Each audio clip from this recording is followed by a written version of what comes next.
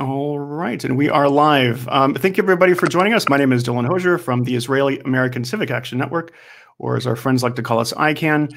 Today, we are hosting with the Armenian National Committee of America Western Region a special commemoration to recognize International Holocaust Remembrance Day. With us here is Lena Hovhanessian. Lena, say hello, please. It's a pleasure for me to be here, Dylan, on Holocaust Remembrance Day. We're here on behalf of ANCA to honor the martyrs and the survivors of the Jewish Holocaust. And we stand here as the Armenian American community in solidarity with the Jewish community of Nevada and internationally, of course. Great. Thank you, Lena. We're so honored to have you as a sponsor of this event. And we're also happy to have Jewish Nevada and ADL Nevada with us as well, also as sponsors. So the way that we'll do this program is we have a few messages from the Nevada congressional delegation. So we'll go ahead and play those now. And then we're going to, or next up, then we'll go to Jon Ralston, editor of the Nevada Independent, well-known in Nevada, who will host a special segment with Silvia Foti and Grant Gochin in their fight against Holocaust denial and distortion. And then we'll hear from our friends from the Armenian community to talk about the connection between the Armenian genocide and the Holocaust. And then we'll wrap up with a short conversation about Holocaust education. So again, I thank you all for joining us. Let's first up hear from Senator Jackie Rosen. Hello, I'm Senator Jackie Rosen, and I'm honored to represent the great state of Nevada in the United States Senate. I'm also honored to serve as the third Jewish woman in the Senate and the first former synagogue president in Congress.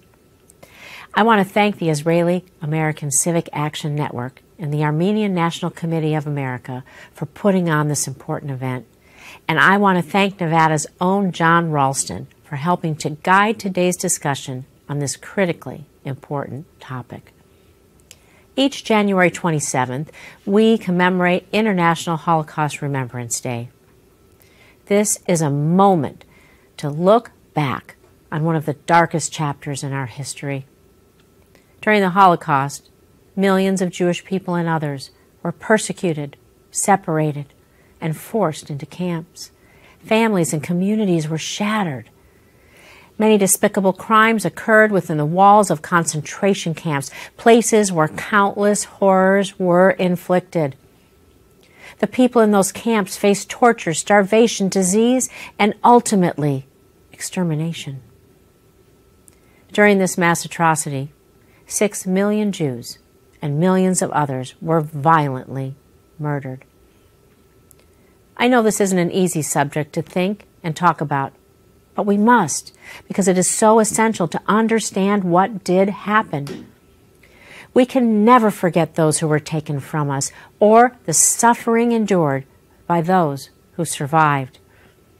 We must educate ourselves on the horrors inflicted, on the lives that were lost, and on the lives of those who survived, and on the men and women who stood against hate, discrimination, and evil. We must learn lessons from this period of history in order to ensure that never again truly means never again for anyone.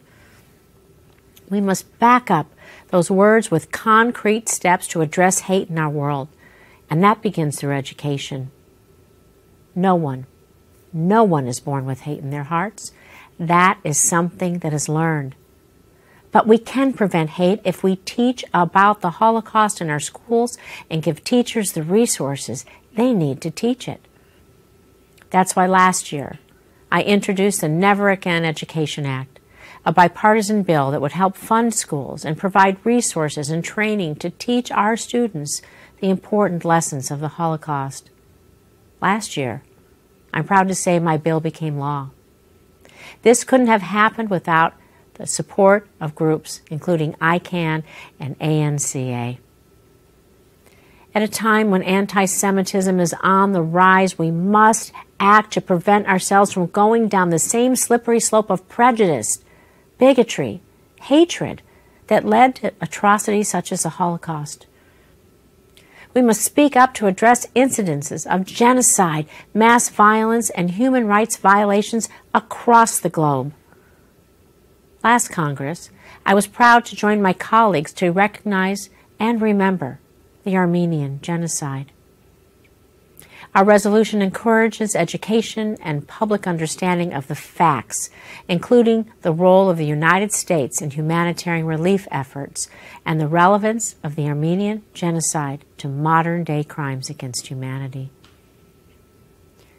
From these dark chapters of our past, we must band together to bring forth a brighter future. I look forward to working with all of you in our shared mission to combat hate through education. Thank you.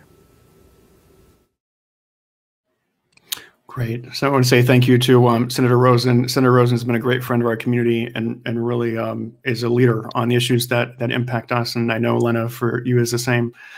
So next up, we will hear from Congresswoman Dina Titus from the 1st Congressional District of Nevada.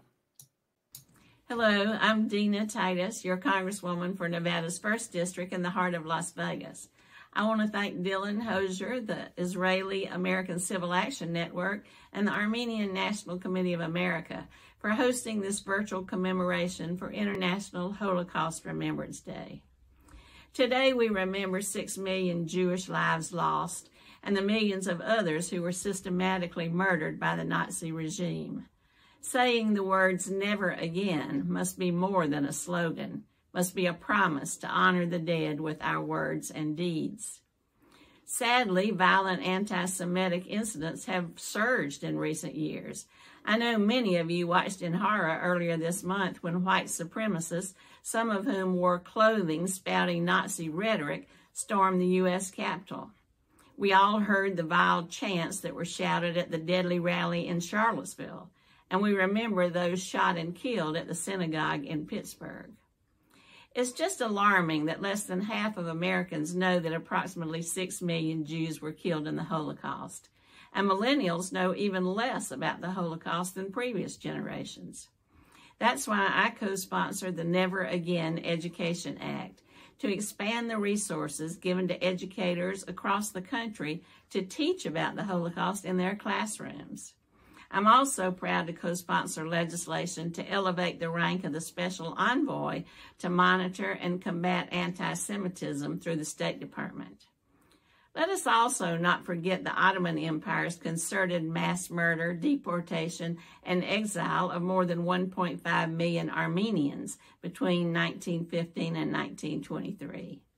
I co-sponsored the Armenian Genocide Resolution, which passed the House in October 2019 to formally recognize this tragic event and to provide relief for survivors. Furthermore, I spearheaded a letter to the Librarian of Congress to correct the outdated and inaccurate term Armenian massacre to the subject heading of Armenian genocide, and that has been accomplished. By expanding the study of the Holocaust and the Armenian genocide and ensuring lessons are passed from one generation to the next, we can help combat the hate and prejudice that continue to be a dark stain on our society here at home and around the world. It's imperative that we continue to document and teach these events so that we never again let hatred, fear, and xenophobia lead to such tragedies. As a member of the Foreign Affairs Committee, I'll always work to strengthen the unbreakable bond between the U.S. and Israel.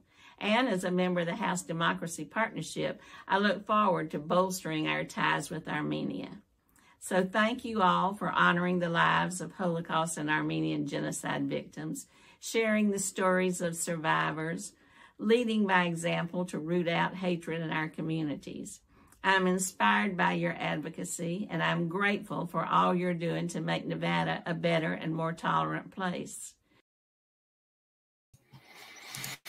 Great. So thank you, Congresswoman Titus. And next up, we have a brief video from Congressman Horsford from the steps of the Capitol. Hello, I'm Congressman Stephen Horsford from Nevada's 4th Congressional District. I wish I could be with you in person, but I'm honored to join you virtually as we observe International Holocaust Remembrance Day. I'd like to thank the Israel American Civic Action Network and the Armenian National Committee of America for hosting this very important event. Today, We solemnly remember the millions who were murdered by the Nazis, and we recognize the millions more whose lives were forever changed by the Holocaust. After the Holocaust, the world pledged never again. But in the decades since, too many have forgotten or sought to erase the horrors perpetrated by the Nazis.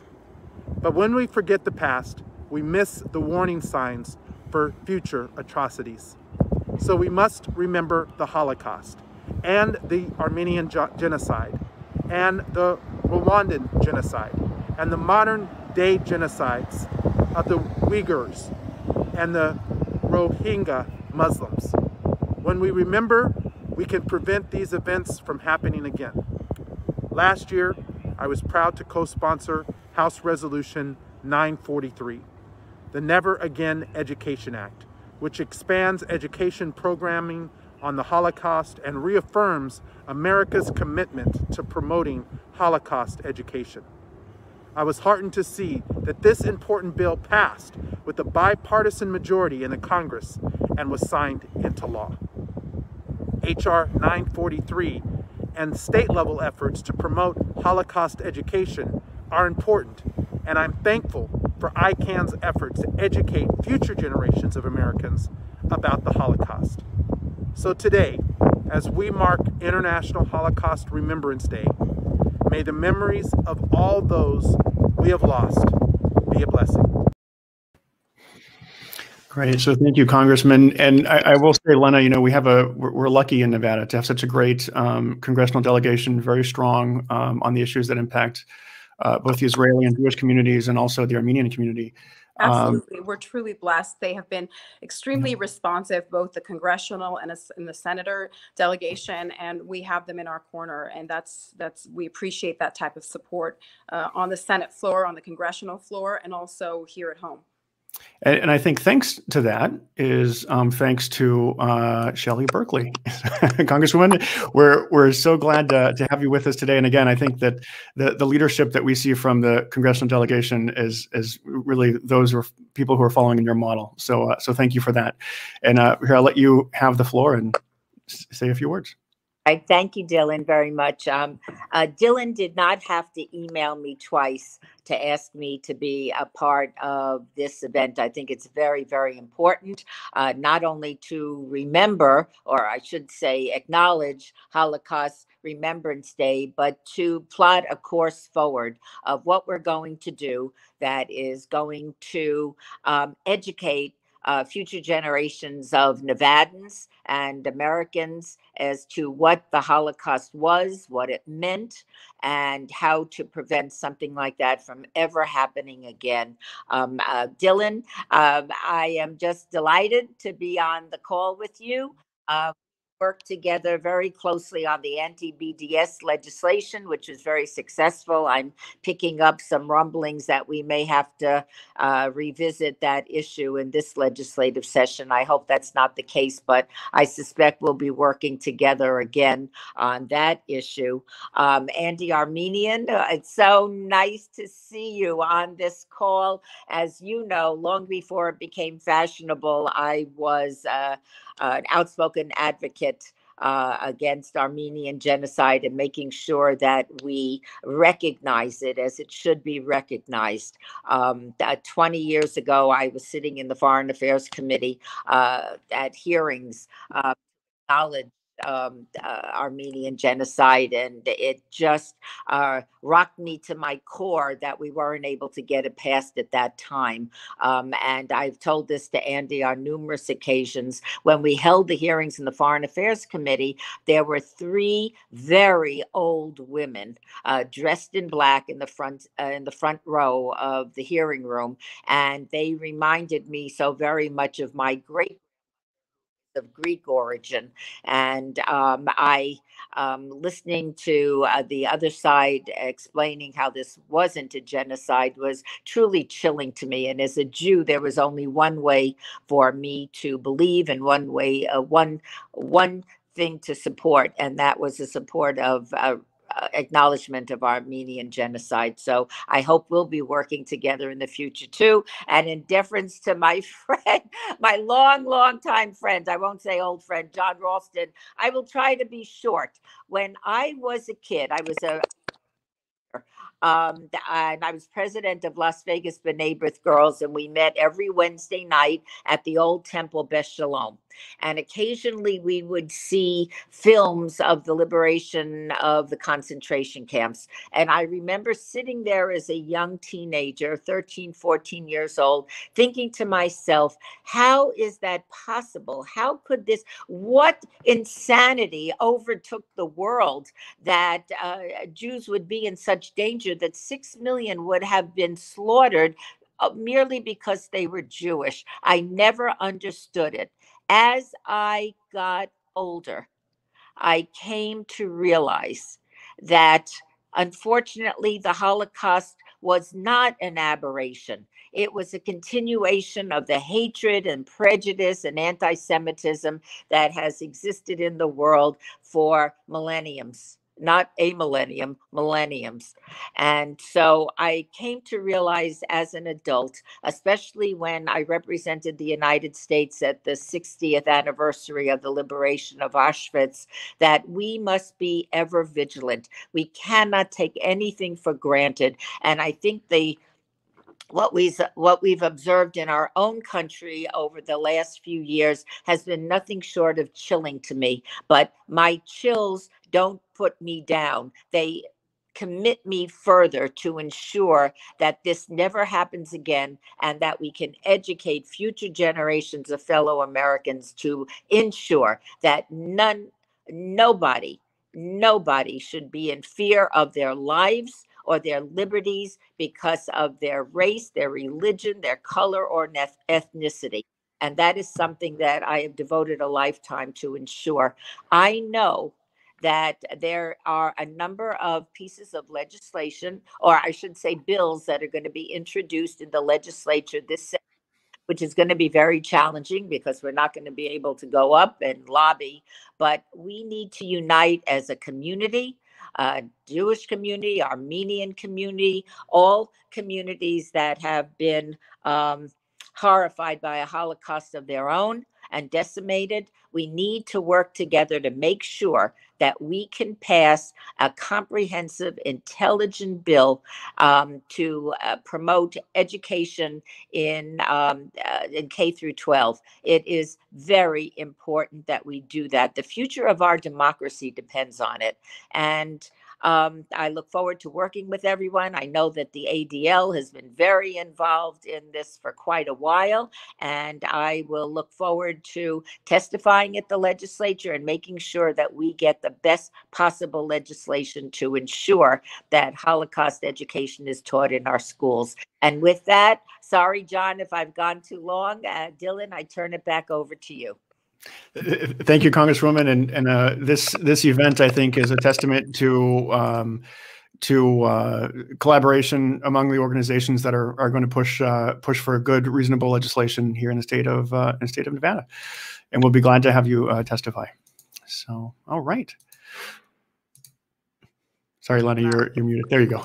Oh, I said Shelley's always been a longtime supporter of our community, and we look forward to work together with the Jewish community to put together a comprehensive education bill that will really help our youth to be informed about our history and look forward to brighter days ahead. Absolutely. Absolutely. All right. So we'll move on. Oh, hold on. Did you want to say something, Congresswoman? Yeah. I have a number of American Armenian students at Toro, Nevada and Toro, California.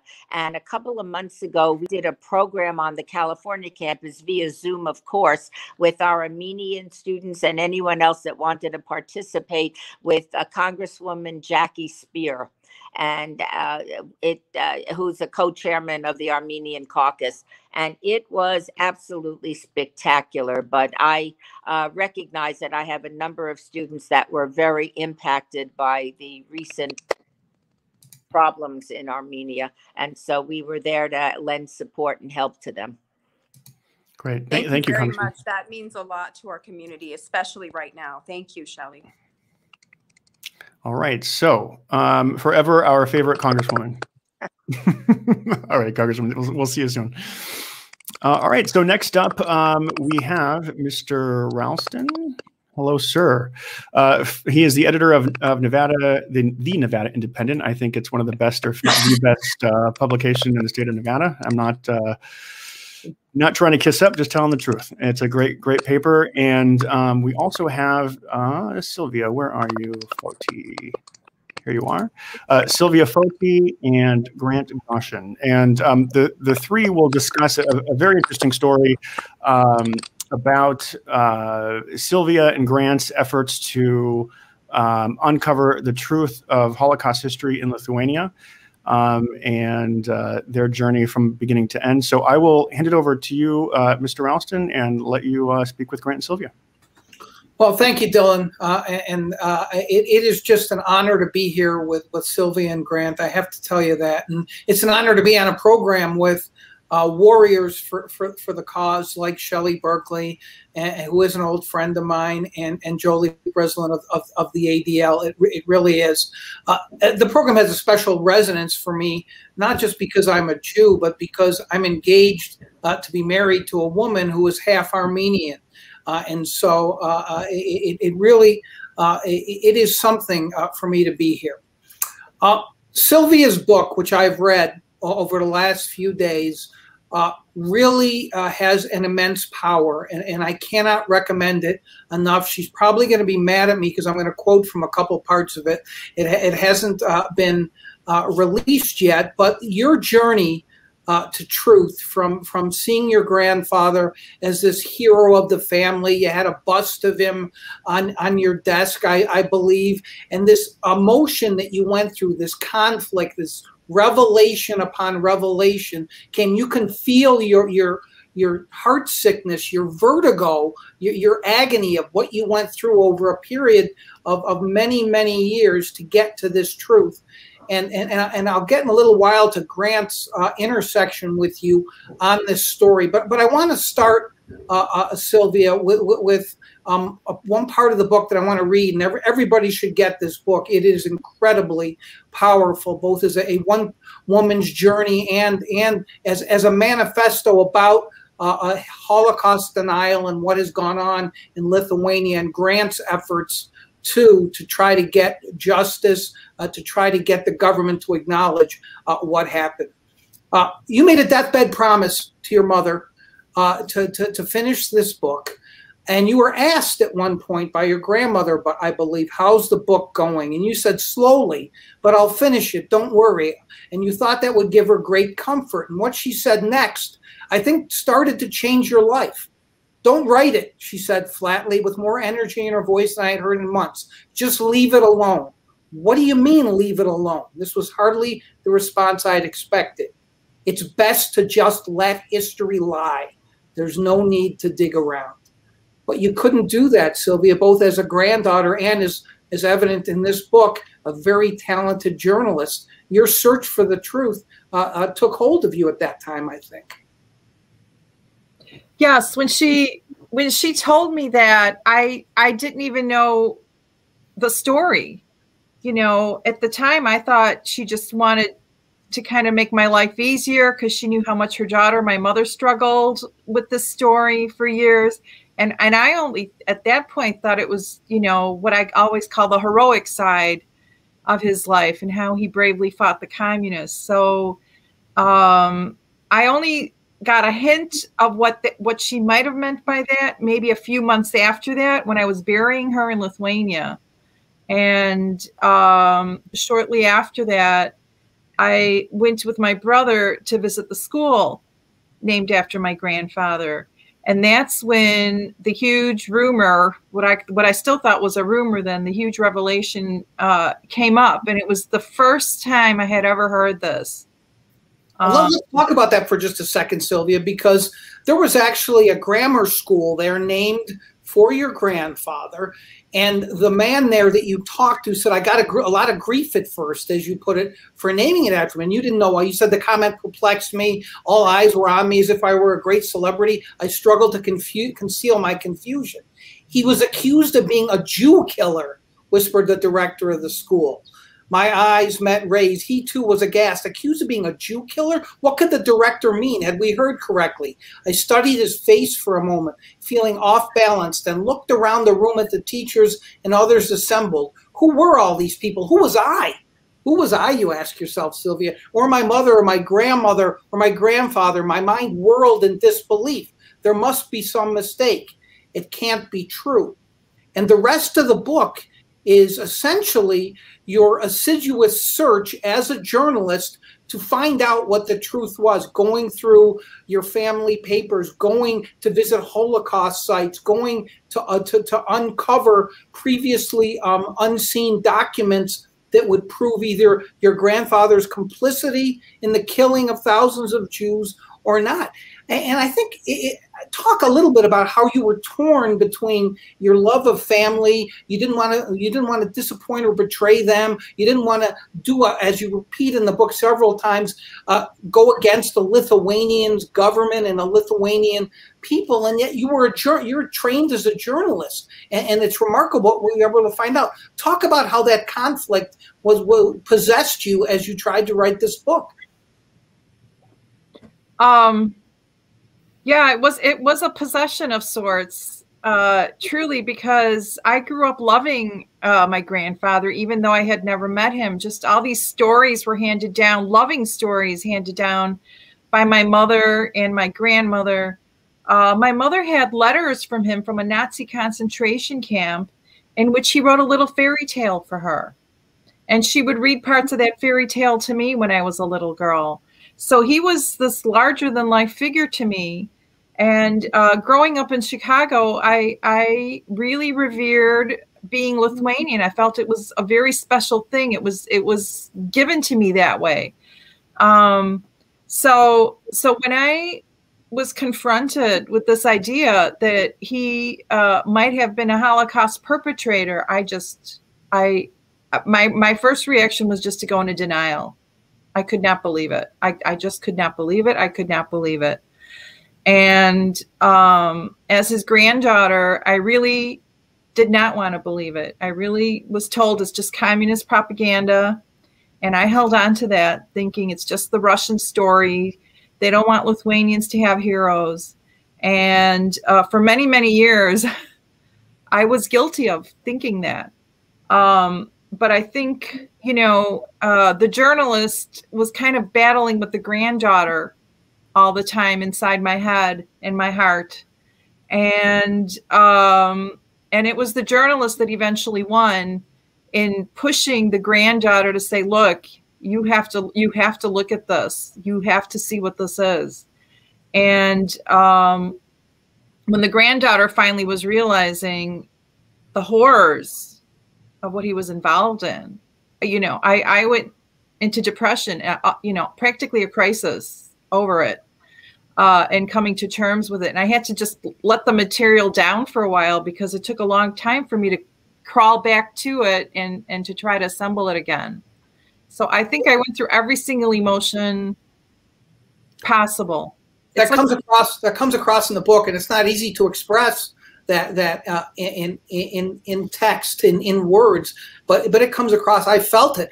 I had to put it aside myself for a while and then come back to it. So I can't imagine how you felt. Grant, interspersed between the chapters in the book are various findings of essentially a court in Vilnius, essentially saying, no, this can't be true. Don't come back to us. You were on a different but parallel track, and you eventually would intersect with Silvia in trying to get to the truth of this, to try to get the Lithuanian government to confront that country's role in the Holocaust. Talk about that a little bit.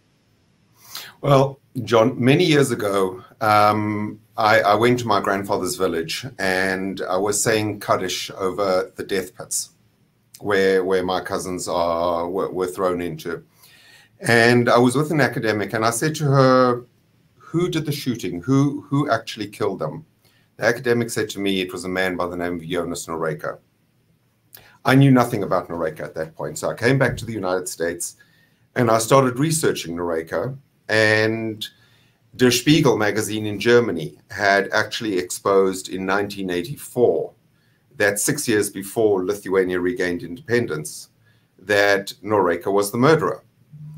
And the more I researched, I discovered that Noreika is held as one of Lithuania's greatest national heroes. So I thought, this has to be a mistake. I mean, they can't be honoring a mass murderer of Lithuanian citizens that just happen to be Jews as one of their primary heroes. So I wrote a letter to the government and I said, hey guys, I don't know if you know, but you've made a terrible mistake over here. And through the process, I uncovered that it is a pervasive program within the Lithuanian government to rehabilitate mass murderers or Holocaust perpetrators into national heroes and deny their crimes. So when Silvia actually approached me and introduced herself 2.5, 3 years ago, she said what the Lithuanian government had done about her grandfather was one of the greatest criminal cover-ups of the 20th century. At that point, she only knew about her grandfather. She didn't know about the at least a dozen more perpetrators that they've done the same thing to. Well, let me just stop you. Grant, let me just stop you for 1 second, because as I recall from reading the book, Silvia essentially wrote to you and then you connected. And one of the things that Silvia said is that she was so relieved that you didn't hold it against her, that her grandfather had essentially murdered many members of your family, cousins, I believe. Isn't that right? Yes. So talk more about that. Talk more about what you thought when you realized all these connections when Silvia contacted you. Well, John, I don't believe in heritage guilt. Jews for the last 2,000 years have been blamed for all sorts of things from thousands of years ago. Heritage guilt is to me an absurd construct. If people are today supporting Holocaust perpetrators as their heroes, I consider them guilty. But Silvia was saying she doesn't consider her grandfather a hero. She's absolutely appalled at his criminal conduct and his murders. So there was no way to hold Silvia. There's no way to hold the average Lithuanian responsible because they're not. But those government departments that are literally denying aspects of the Holocaust and covering up the crimes and elevating mass Holocaust perpetrators into national hero status, those people are guilty. And it is my determination to expose as much of it as I am capable of doing. So, Silvia, you describe in excruciating detail, as a matter of fact, how you and I believe there's a Holocaust guide by the name of Simon, a site guide, went and I just, how painful that must have been for you to go visit these sites, and you gradually, because you're doing this incredibly meticulous job of trying to reconstruct the past through documents, through even talking to people who were alive at that time. That just must have been so difficult for you. And I don't want to go into it, but you eventually would be slowed down and this book would be delayed for years because of a personal family tragedy that you had to endure. It really is amazing. And I highly recommend the book. I'm not just saying that. And you should read Silvia's op-ed in the New York Times this morning. And I'm so glad that you were able to do that on this important day. But when you were going from site to site and uncovering all this, how many times did you think about turning back? How many times? I don't know. The number is so large. I don't think I can even let you know. It was almost every day. It was almost a daily battle with me. But the story, there was something so strong about the story that it was almost magnetic to me. And every time I tried to put it down, I just got pulled back to it. And it was like stronger than me and my own will in some ways. It just truly overpowered me and took me along the rush of it, and I just had to follow wherever the trail would lead. You know, it's really important, Grant, and we're talking obviously on the Holocaust Remembrance Day about denialism and distortion of history, because Silvia's story talks about that and talks about the denialism in Lithuania. You have pursued this assiduously yourself. Talk about, because I think this is for many people, either an unknown or forgotten part of the Holocaust, which you have dedicated yourself and which Silvia's book will help illuminate. I mean, a lot of people do not know about this portion of the Holocaust. Am I right? Correct. The murders in Lithuania began before the Germans arrived. So Lithuanians had already started launching it. The Lithuanian leadership was openly proposing elimination of Jews from Lithuania. Silvia's own grandfather was one of the first. Silvia's grandfather wrote the Mein Kampf of Lithuania. It was the leadership of the country, the provisional government, the interim prime minister, it was the cream of Lithuanian society, political society, that was proposing and implemented the elimination of Jews. Now, Lithuania has successfully changed the narrative. They say it was the degenerates. It wasn't the degenerates. Lithuania says we mourn the loss of the Jews murdered by the Nazis. But there were under 1,000 Nazis in the country. The Lithuanian Jews were murdered mostly by Lithuanians who rounded them up and did the killings and raped the woman and suffocated the babies. The Lithuania actually has a government department called the Genocide Center, which is tasked with revising the national history to rewrite it so that Lithuanians are not as culpable. And their foreign ministry has the objective to market to Jews and everybody else that Lithuania is a Jew-loving country, that this horror happened because others did it. But it wasn't others that did it. It was Lithuanian leadership that proposed it, that implemented it, and then when the Nazis arrived and Nazis facilitated it, implemented the rest of it. And one cannot get past, one has to have truth in order to have reconciliation. And Lithuania would very much like to have reconciliation based on a fraudulent narrative. And that reconciliation would collapse when people inevitably learn about it. So I'm all for reconciliation based on truth. And truth is not there.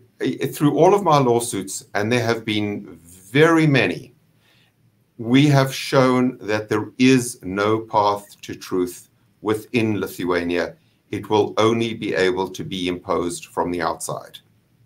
And certainly your book, Silvia, is going to be a living document that is, and people who read it, unless they are tendentiously motivated to be blind to what is in it, and Grant has described to some extent some of that attitude, this is a historical document. It's almost unassailable. Is it important to you that Grant's work, that the acknowledgement by Lithuania occurs in the wake of the publication of your book? I very much hope that happens. That in many ways was the motivation for me to continue and push through this at great personal, psychological cost. I just kept thinking this book has to come out, and it has to come out in a big way, because I knew if it came out in a small way, it wouldn't make a dent in Lithuania's consciousness. So I really knew it had to come out in some kind of a big way. And I hope it will, because that's the only way it's going to make Lithuania pay attention. To talk about the pushback you got from various sources during this Silvia, and it's two-pronged, I think, from inside Lithuania, from the government, from people in Lithuania who were in denial of what had happened, and your own family, of course, right? Where your grandfather was this a figure of reverence, where he was a hero. He had been murdered in a concentration camp. He died, I think, at 36. Is that right? And so talk a little bit about how hard it was, the forces you were going up against, both in your own family and in Lithuania, to try to get this done. He was executed in a KGB prison by the Russians, the horrible Russians. I'm going to show you something, if you don't mind. It's kind of emblematic of, the heroism. This is the cross of the Vytis that was given to my mother in 1997 by the president of Lithuania, Algirdas Brazauskas, at that time. And I was next to her. I went on this trip with her to Lithuania with my brother, specifically so she could, receive this. And this is the highest honor anyone in Lithuania could receive posthumously. It's the highest possible honor. And of course, after my mother's death, I took anything connected to the book, and this was among the relics. So I'm coming up against the highest honor given from the country of Lithuania. And people just don't let that go. People just do not let that go. And so my own family is mortified. My father's, he still loves me, but he's upset about this book. And his brothers, my uncles, also don't think it's a good idea. If my mother and grandmother were alive, I would have never written it.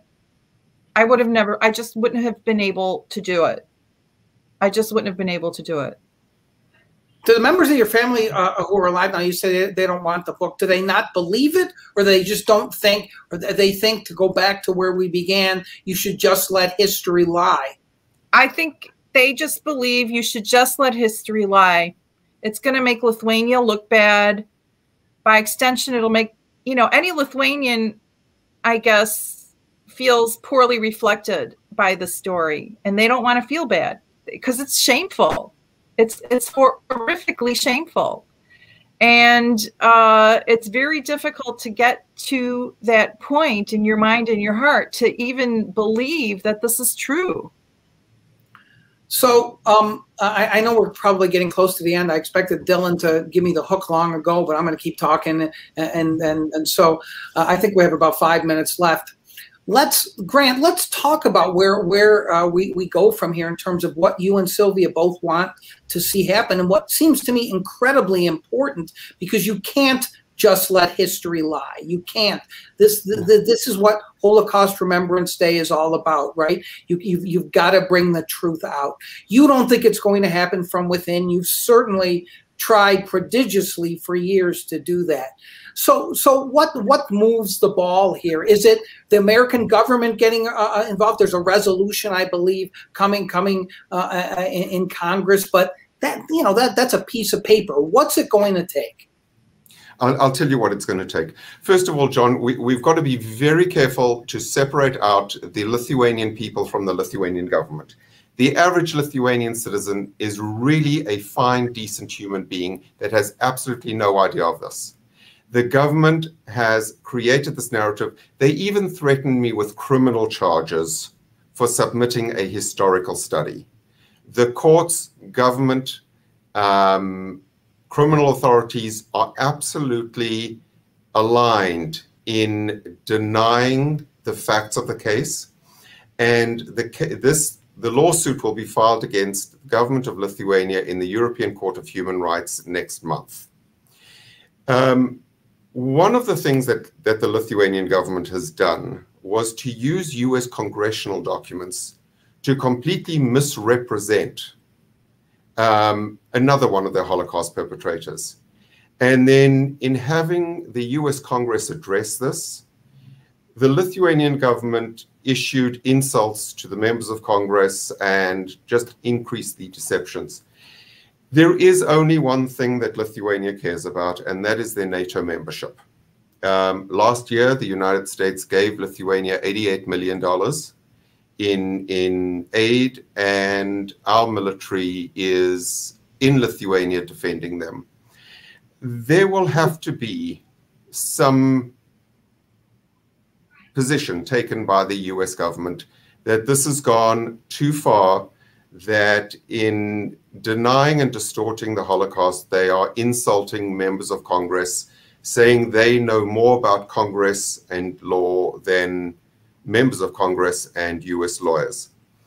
Ultimately, this can only move towards reconciliation, and reconciliation can only be based on truth. So it will take a lot of work, a lot of time, and eventually the new generation of Lithuanians will be truthful, and Jews and Lithuanians will be able to reconcile based on truth. And from there, we will put a new foot forward. So we only have about a minute left, Grant. The lawsuit will just be asking for an acknowledgement of the truth by the government. Is it that simple? It's a very complicated lawsuit because there is a right to truth within European law. The Lithuanian government has absolutely negated that right to truth. They've refused to address any of the facts. They have not examined the facts of the case in the hope that they would eventually be able to push everybody away and we would forget about it. But there are 220,000 murdered Jews in Lithuanian death pits that deserve to have the truth. And that truth must out. And whatever it'll take from myself and Silvia, she and I represent the next generation of Lithuanians who can get along, who have mutual respect based on truth. And the lawsuit in the European Court of Human Rights will be about the right to truth. Silvia and Grant, we have to wrap up. I could talk more about this. It's not just fascinating. It's somewhat emotional to even just imagine it and to have read Silvia's book. I congratulate you on your accomplishment, Silvia. It is remarkable. I hope there is at least some sense of relief after having done this that leavens the pain of all this a little bit. Do you feel that a little bit? Yeah, I mean, it all started as a deathbed promise to my mother, so I fulfilled the promise. Indeed, you did. So, Grant and Silvia, good luck in what you were doing. I'm not using the word loosely. I'm honored to be here with you. So, thank you. Thank you, John. Thank you for having us, John. You bet.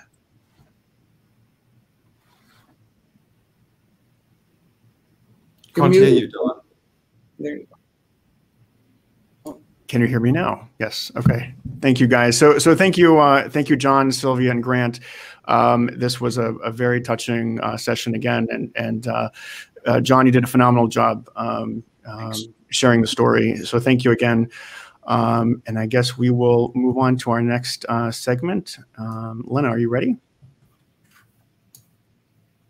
Let me unmute you here. Are you? Fascinated by this story. There you are. Because when I heard Silvia's courage to tell this story, which is definitely a daunting story to discover about your own family, and I look at Grant's persistence and his courage as well, and really the fact that he states that no resolution can be found without truth is really something that is universal. And I must say that that is the struggle for the Armenian community, is having accountability and truth by the Turkish government has been something that has really eluded us. And the pattern of denialism since the days of the Ottoman Empire to today is a challenge. It's a wound that has not healed for the Armenian community. And really, without truth, there can be no resolution. There can be no justice. And unfortunately, the crimes against humanity continue throughout history and to this day because of that type of denialism and lack of accountability. So I'm Absolutely. fascinated by this story. There's so many parallels between our communities and our histories, and I really look forward to working together with the Jewish community and working to find the truth and find justice. Absolutely. Well, thank you, Lena. And perfect. Well, thank you, Lena. So it's a great segue to our next segment. And again, thank you to Ralston, Grant, and Silvia. That was an amazing segment there, talking about the Holocaust and their connection to it. Lena, I'm going to let you take the lead here, and we'll discuss the Armenian genocide and your connection and its relevance to today. I'll let you take it away. Thank you, Dylan. And I want to say we have a tremendous panel today. I'm going to go read that book, and I'm already fascinated by the story because there's so many parallels between our histories. And it's also very interesting to understand as an attorney that the pursuit of human justice and human rights through the European courts is definitely something that needs to be pursued when a country doesn't acknowledge its own past or tries to revise history and tell a different narrative, which is unfortunately the experience of the Armenian community and Armenians of Armenia dealing with the Turkish government and the Azeri government. I want to make a few brief comments and tell a brief family history before I go on to our panelists and get to talk to them. But I want to start by saying that in the infamous words of Adolf Hitler to his generals in 1939, before the Nazi invasion into Poland, he stated,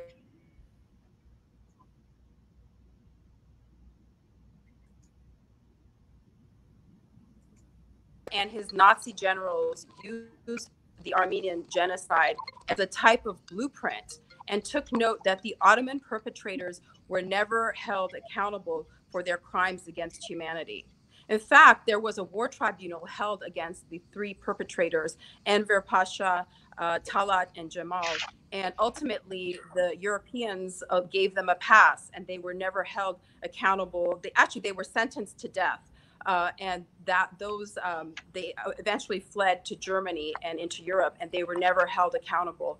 Perhaps if they had been held accountable, the course of history would have changed. And I think that's something that we always think about as Armenians, is that if the Turks or the Turkish Ottoman Turks had ultimately been held accountable, would there be a different course of history for humanity?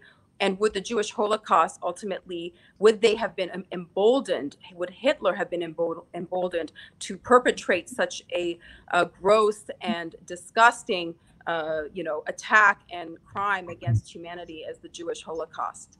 So, as many of you know, on April 24th, 1915, the Turkish Ottoman Turks gathered the intelligentsia of the Armenians who were in the Ottoman Empire in their ancient homeland and severed their heads, beheaded them, and displayed them before the Armenians.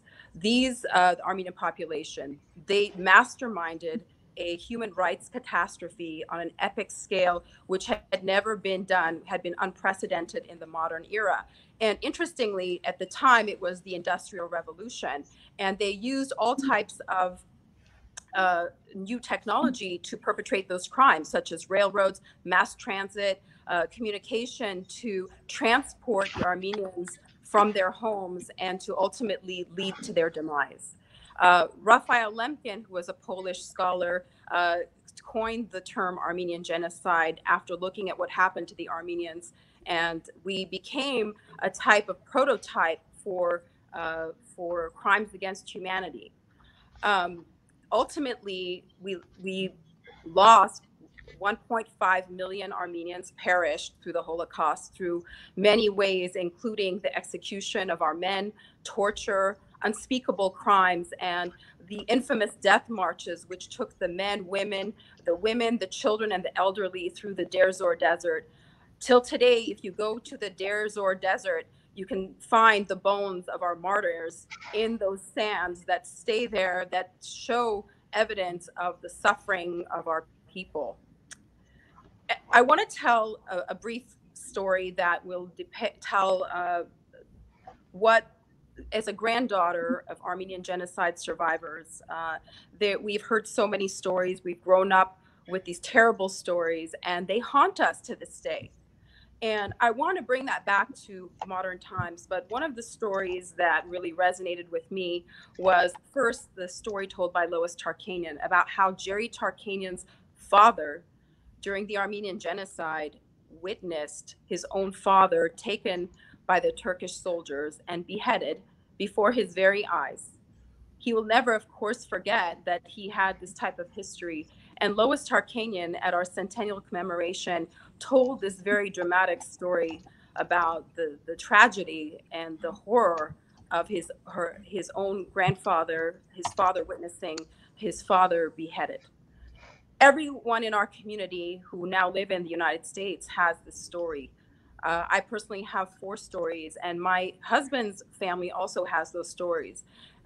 Grandfather Arakel's story, who's my husband's grandfather, story still haunts me and my children, of course, who have been told these stories in an age-appropriate fashion. But he was 7 or 8 years old, and as they were forced to leave their homes and they were being deported, his father took him to a bridge and left him there and said, "I'm going to go get food." He kissed him goodbye, and he was going to go get food and come back to retrieve him. Little Arakel was waiting at this bridge, and he waited and waited what felt like an eternity, and his father never ever returned. And all he could remember for the rest of his life was the last kiss of his father by the bridge. Afterwards, his family was deported, and they were on a death march. His grandmother, his mother, his grandfather, and his younger brother. And ultimately, his mother didn't believe that she would survive because she put her brother and put her son and Arakel and his brother in a carriage and had them taken to an orphanage. That was the last time that he saw his mother. At the orphanage, the Turks would take the children who were sickly and dead, and they would put them in mass graves. Arakel was very frightened for himself and his brother was slightly sick. One day, Arakel was out and he was not aware where his brother was, and he came to find out that his brother, while he was not there, had been taken alive and put into a mass grave. So these are the tragic type of stories that each one of us carries as grandchildren of genocide survivors, and they haunt us. But turning to 2020, we as Armenians have told these stories, we have erected monuments, we have rebuilt our lives. But in 2020, it becomes ever more clear that when you don't hold the perpetrators of genocide accountable, they come back. And that's what President Erdogan with Turkey and Aliyev of Azerbaijan launched an attack on September 27th. Prior to the attack, Erdogan stated that he would finish the job of his forefathers in rhetoric that was clear to the parliament of his intent to continue to eradicate the Armenian population. And President Aliyev, has also uttered those same words of talking about Armenians as dogs that should be slaughtered. We should be driven from our lands. And they have actually made good on their promise. They've attacked the Armenians of Artsakh and again exiled us from our own homelands as recently as September 27th in a 44-day war, which was launched against us, again, using all types of technology that would basically incapacitate our community and in a genocidal intent to eradicate us from our own homeland. So if the message from history isn't clear that we need to stop denialism, denialism and hate are the seed for genocides to continue. When perpetrators do not feel that they will be held accountable, they are emboldened to perpetrate those crimes again. On a final note, I would like to say that these hate crimes have come as close to American shores. Most recently in San Francisco in August and September of 2020, around the time of the attack against the Armenians of Artsakh, the Armenian Church and Community Center in San Francisco, where I grew up, was set on fire and completely burned down the community center through arson. And the Armenian center, which has the Armenian school and community center, was vandalized with all types of anti-Armenian hate, all over graffiti, all over the school grounds, as well as gunshots. So the lesson is that a crime unpunished and without justice makes this world a dangerous place for all of humankind. On that note, I think it was so appropriate to have Roxanne Makasdjian. We're privileged to have you, Roxanne. She is the executive director of the of the Genocide Education Project. And it's a fabulous organization that has a curriculum that is being implemented about genocide and Holocaust education nationwide. We're proud to have her. And I wanted to start by asking Roxanne if you could give me a brief history about your family and why you got involved with genocide education. Sure. Thank you so much, Lena. And thank all of you for having me today on this Holocaust Remembrance Day. Commemorating the Holocaust is such an important way to remember and to rededicate ourselves to learning. And as we've done today with this amazing story I hadn't known about, Silvia's, and to be able to give us the power to act when faced with decisions for preventing hatred to be acted on. So yes, very similar to you, Lena. I grew up as a child of, or a descendant, grandchild in my case, of genocide survivors on both sides. So all four of my grandparents were amongst the few to survive and get out. They each had somewhat similar yet very individual stories. One being hidden in a kitchen cabinet of a neighbor until the roundup of her town's Armenian people was done, and then having to escape out of the area. You know, another also escaping in the darkness of night before the roundup in their town happened, and having to trek across Turkey and then over the Russian-controlled Armenian border. Another one of my grandparents was hidden actually by Kurdish neighbors in their barn for many weeks until it was at least safe enough to escape all the way through Siberia and Russia, all the way to Japan. All of my grandparents then were able to get to the West, and my grandparents came here to the United States. That's where my mother was born, and I was born, of course. So yeah, that's how it became an ever-present part of my life. So Roxanne, thank you for sharing those personal stories, and each one of them has their own tragic line of and miracle, really, of survival that are compelling stories. Can you tell us a little bit about the Genocide Education Project, what it's about, and what you've done?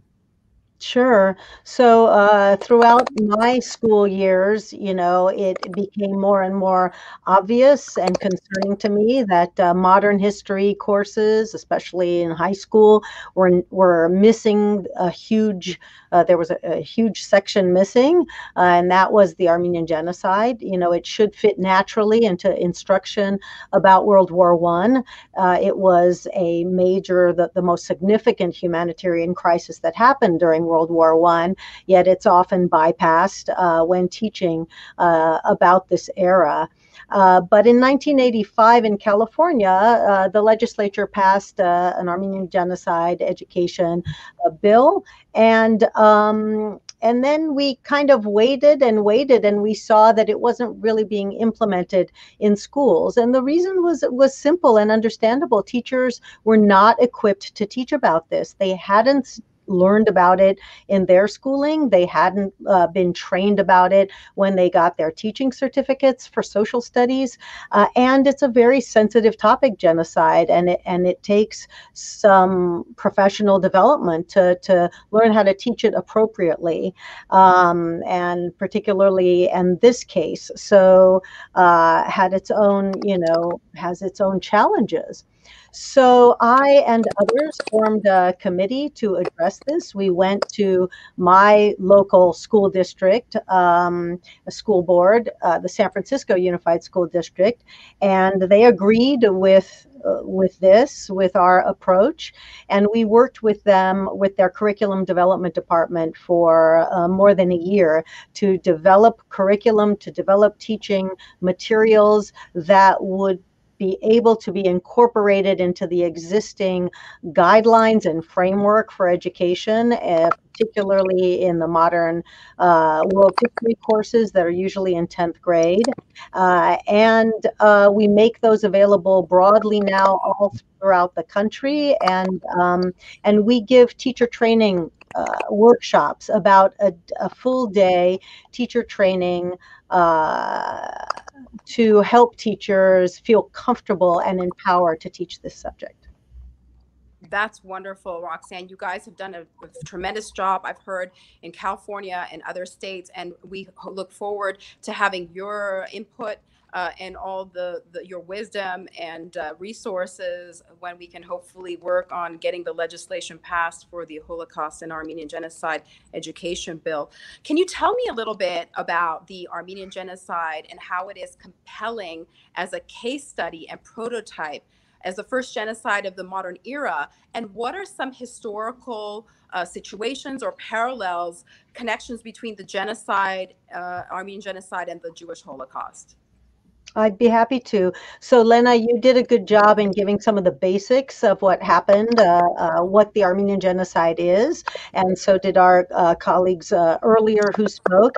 But to give a little bit of context, right on the eve of World War I, some years leading up to that, the Ottoman Empire was losing some territories, and they were feeling more and more vulnerable as World War I approached. And the new leadership of the Ottoman Empire at that time developed a new ideology that they decided to carry out, and it was an ideology referred to by historians as pan-Turanism or pan-Turkism, basically the idea that Turkey, or what remain the Turkish nation, should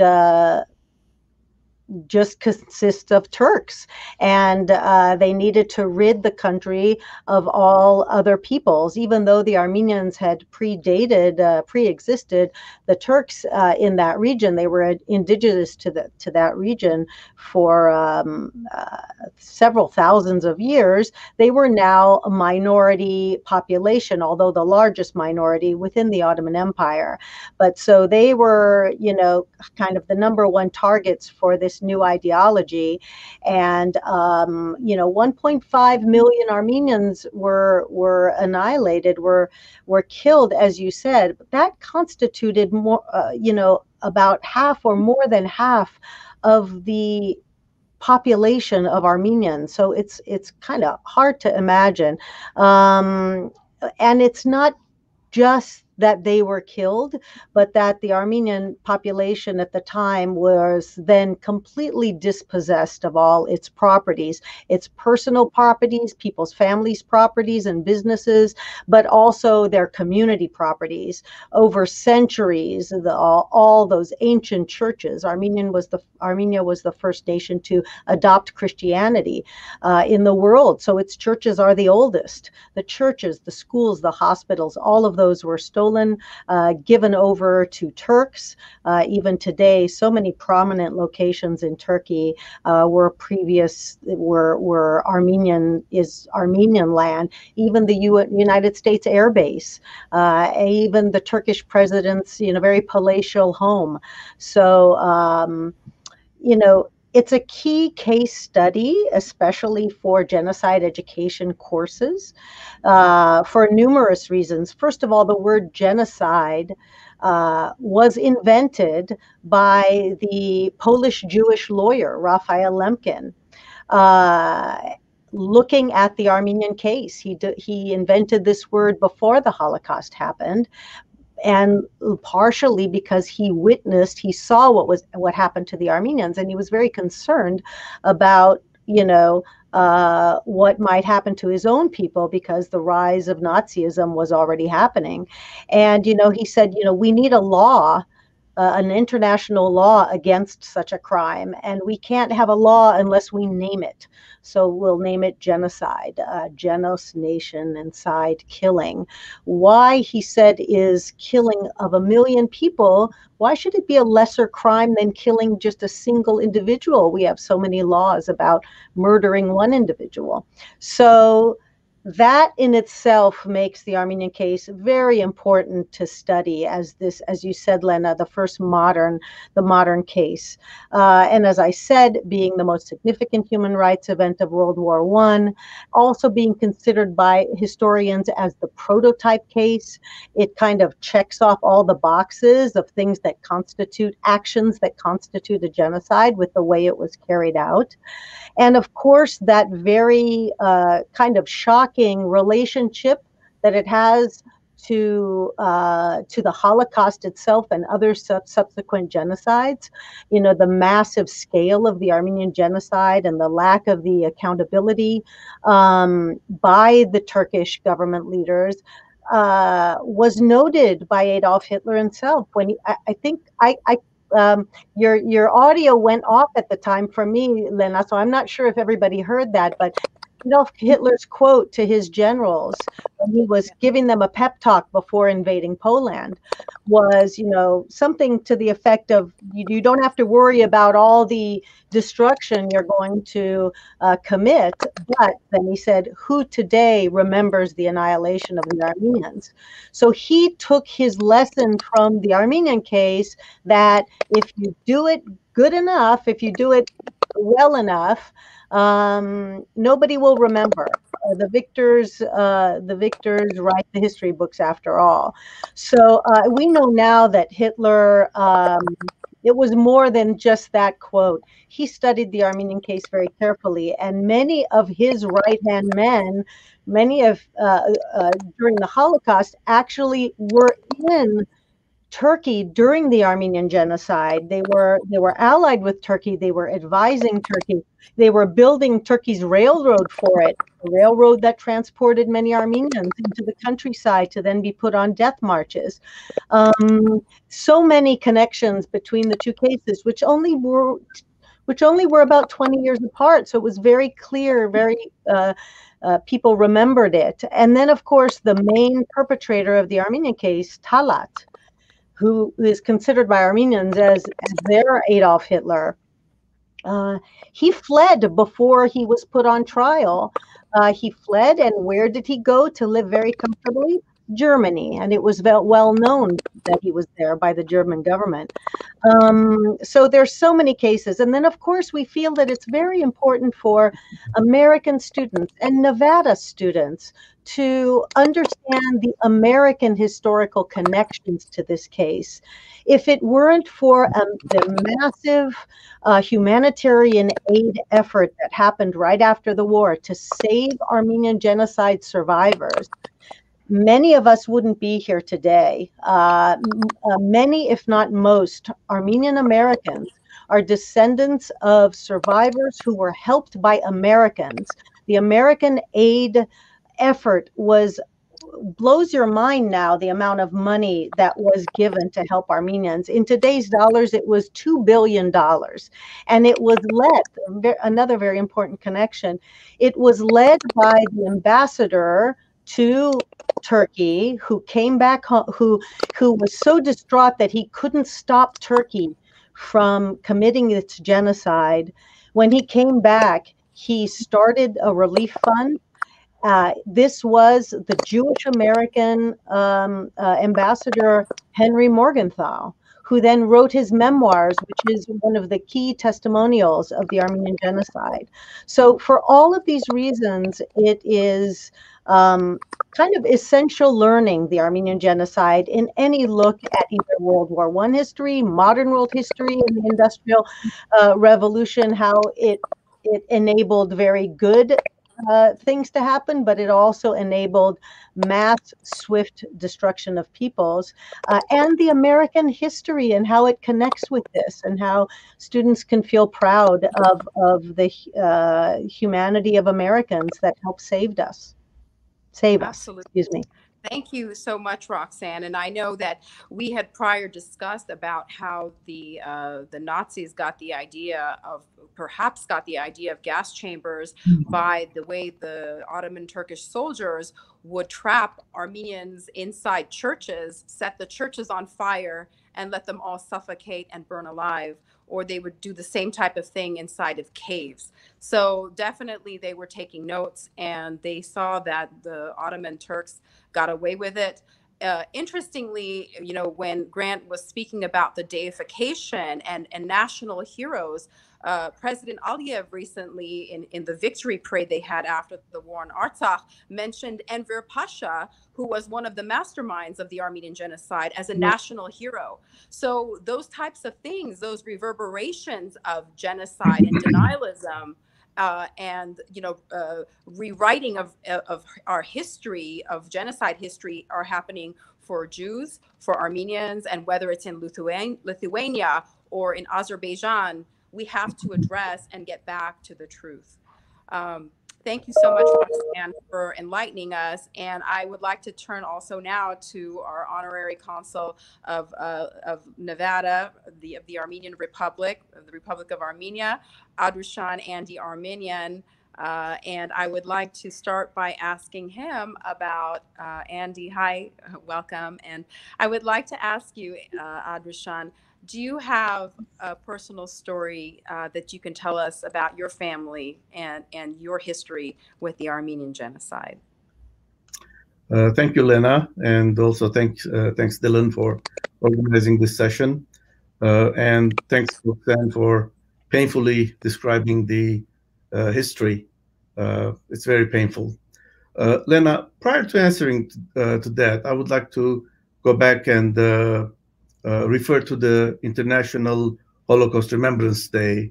And this morning I was checking the White House, and they issued a statement by President Biden regarding the International Holocaust Remembrance Day. And obviously, if you're surfing the internet, most countries, they are talking about the International Holocaust Remembrance Day. Unfortunately, due to COVID-19, most commemorations are being held either online or virtual. I would like to, however, read the last paragraph from President Biden's statement regarding the Holocaust. He says, "The Holocaust was no accident of history. It occurred because too many governments adopted and implemented hate-filled laws, policies, and practices to dehumanize entire groups of people, and too many individuals stood by silently." I personally would like to go back to the points that Roxanne was making and emphasize the importance of education, whether it is on local or federal level. And I strongly support that in the state of Nevada, we get on all government levels better education of both the Holocaust and the genocide. Having said that, Armenians commemorate the Armenian genocide around the world on the 24th of April, and as the Armenian Remembrance Day. Here, I would like to mention a very brief personal history where I only had my only surviving grandmother I was 15 years old when she passed away. And all the time that I remember her, she was wearing black, remembering her husband, her brothers, and relatives who were killed during the Armenian genocide during World War I. So that, whenever I remember the April 24th commemorations, that is a picture that I will never be able to forget. I'm glad to mention that here in the state of Nevada, both at the state level and on the city level, Clark County, City of Las Vegas, North Las Vegas, and Henderson, they have all recognized the Armenian genocide with different proclamations or resolutions. And also on the centennial commemoration of the Armenian genocide in 2015, we were able to build a monument at Clark County's Sunset Park dedicated to all genocides.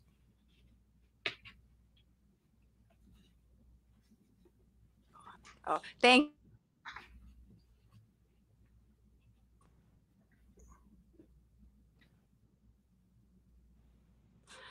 thank you, Andrushan, for sharing that personal history, and also about how proud we are to have the Armenian Genocide Monument that commemorates the Holocaust and other genocides as well in Sunset Park. That was a very personal thing for our community here that we got to work on together.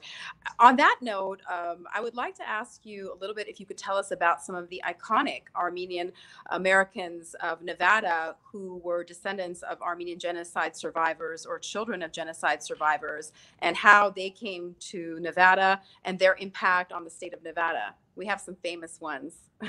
Sure. Whenever you mention about famous Armenian American Nevadans, two people come to mind. First of all, it's Kirkorian, who was born in Fresno, California, and made Las Vegas his home, and developed the MGM empire, the casinos and the hotels. But at the same time, he was a major philanthropist. During his lifetime, he donated over $1 billion to various charities, as well as after he passed away, he left over $2 billion to various charities. And I would like to say also that UNLV is one of the major beneficiaries of Kirkorian, as well as the UNLV Medical School, which is under development currently. The other individual that everybody loves and remembers is Jerry Tarkanian. And again, he's a survivor of the Armenian genocide, born in Ohio and moved to Fresno and then eventually to Las Vegas. And he, the famous basketball coach, put UNLV on the world's map. Yeah. Absolutely. We're very proud of our Armenian Americans who've contributed to the landscape of Las Vegas and made it the great city and great state that it is of Nevada. And on that note as well, I often think about how the world would have been a very different place if 6 million Jews hadn't perished in the Holocaust, if the 1.5 million Armenians had survived, or there had never been an Armenian genocide. In that world, I always think about all the scientists, ingenious writers, all the people that would have contributed to this world. And on that note, I was wondering if you could tell us about a recent Armenian American who's made a major national impact during the COVID-19 pandemic that you can mention to our viewers as well. Well, it's very interesting, Lena, that earlier we were mentioning that due to COVID-19, most of the International Holocaust Remembrance Day is being called virtual or online due to the COVID.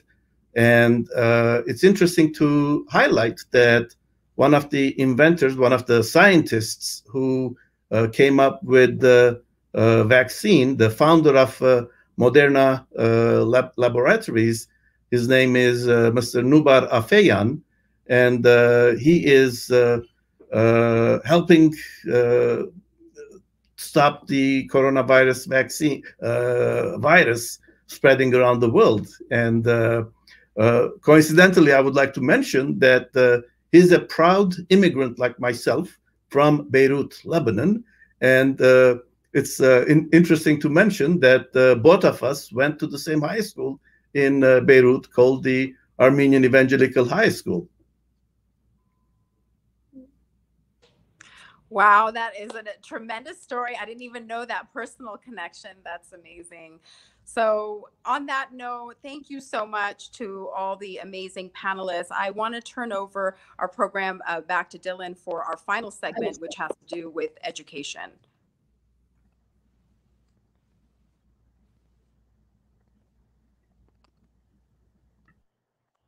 Let me unmute myself. Sorry, guys. Thank you, Mr. Consul, and thank you, Roxanne.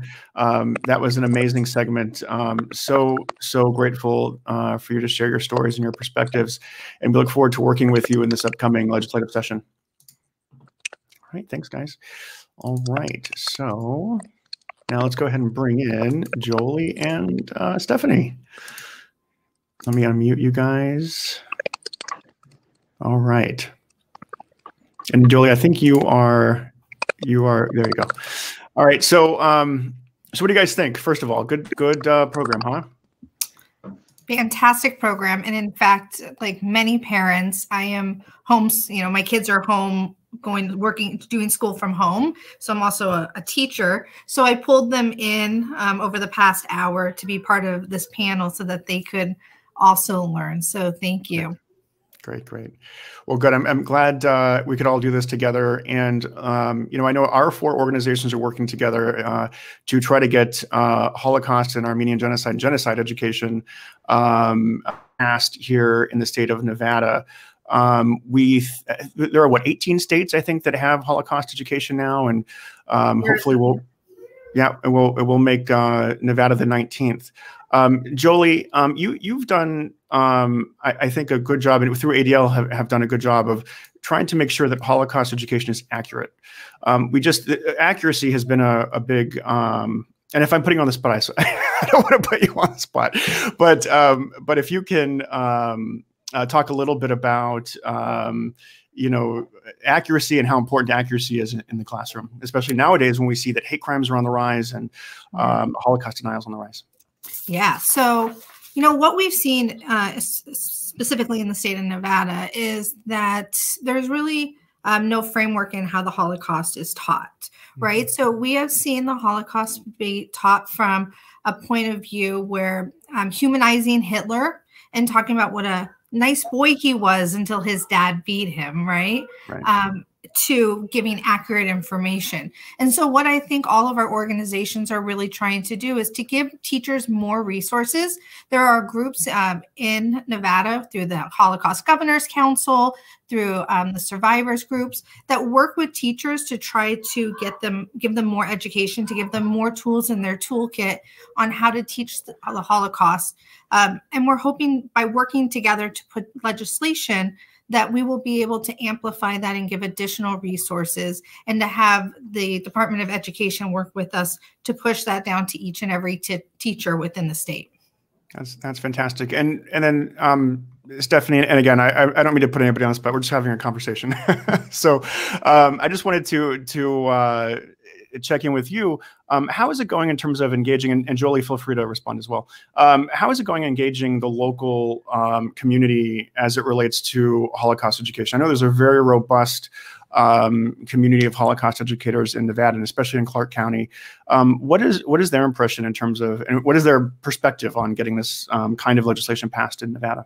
Yeah, well, I think what Jolie mentioned is spot on. It's that we're not negating what's already happening in our community, right? The people who have been focusing on Holocaust education throughout the state of Nevada. But I think that there's no doubt among the several organizations in our community that we can and should be doing so much more. And so the real work is just beginning. And if we weren't in yesterday, it's critical that we're there today so that we don't miss it for tomorrow. And And I think that, what Jolie said about making sure that our educators are educated to teach the Holocaust is critical, right? Like, you can mandate education all day long, but we need to make sure that our educators are educated on how to teach Holocaust and Armenian genocide education in the classroom. It's crucial. Excellent. Excellent. Lena, can you talk a little bit about, for you, and thank you for coming back on, for you, there you go. Are you there? Can you let's see, you have a mic issues. You there? Yes, I'm okay. here. All right. So yes, it is very personal to me, obviously, because as a descendant of genocide survivors, but even more so, I want to say that my kids, Rafi and Athena Hovanessian, really were the ones who were interested to spearhead this, in the sense that they, our community just was re-traumatized. They know our history, and they've been told in an age-appropriate way. They are now teenagers, and they have now witnessed through social media the impact of the war on Armenians in Artsakh.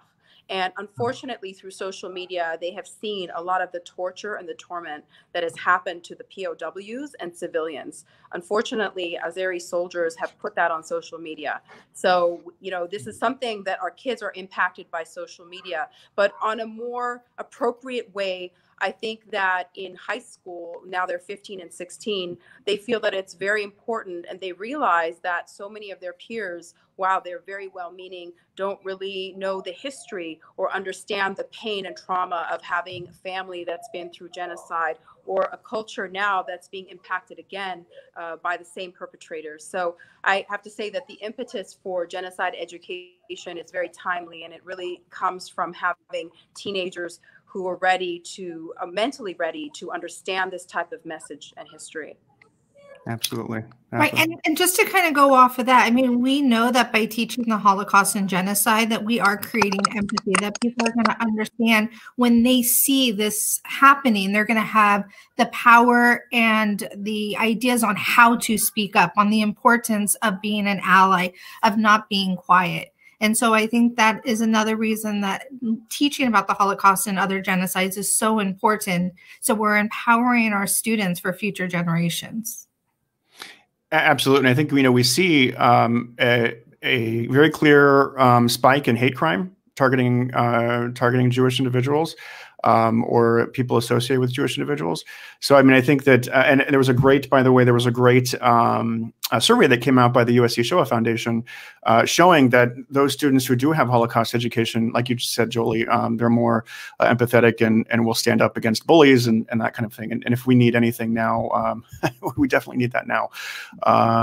So look, I think that it'll be exciting for all of us to work together for the upcoming session. I'm very much looking forward to it. And I think we have great bipartisan support, a lot of energy and excitement about this upcoming bill. And I know, as the Congresswoman said earlier, we'll be doing it virtually for the most part, I guess. So we'll see how that goes. But I just personally wanted to say thank you to you guys, to ADL, Jewish Nevada, and ANCA for your collaboration and partnership for this important bill.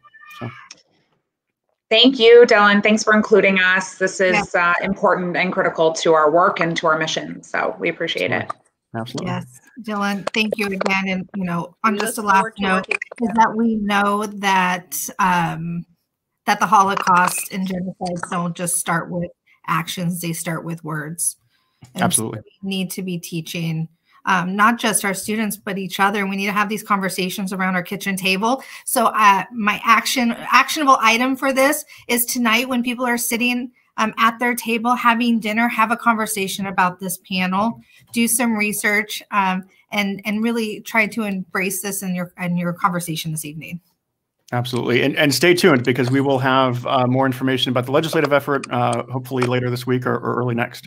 And we'll have a lot more calls to action coming from all of this. Sorry, on a parting note too, Athena had a special message to the panel. I was wondering if you could also play it for our audience. My 15-year-old had a personal note too, because she knew this was happening today, and she really wanted to make a brief statement about the impact of the genocide on her and her thoughts. You know what I'll have to do, Lena, because our friends in Congress, some of them just sent me their videos a little bit ago, so I had to queue those up. So I don't have Athena's, but what I'll do is I'll upload it to the channels, and people can see it through the video recording that's available after this, if that's okay. Okay, sounds Perfect. good. Perfect. All right, guys. So thank you, and Stephanie and Julie, I hope that you'll take advantage of Grant and Silvia. I mean, they're available to you. Please use them in the community. I think their story is amazing. And Silvia's book, The Nazi's Granddaughter, comes out March 9th. So be on the lookout for that. We posted the link in the chat. Great. All right.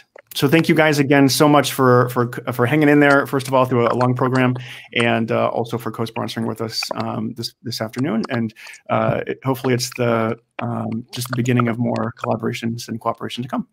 Yes. All right. Thank you. Thanks, Looking guys. forward to it. Thank you. Bye-bye. Thank you.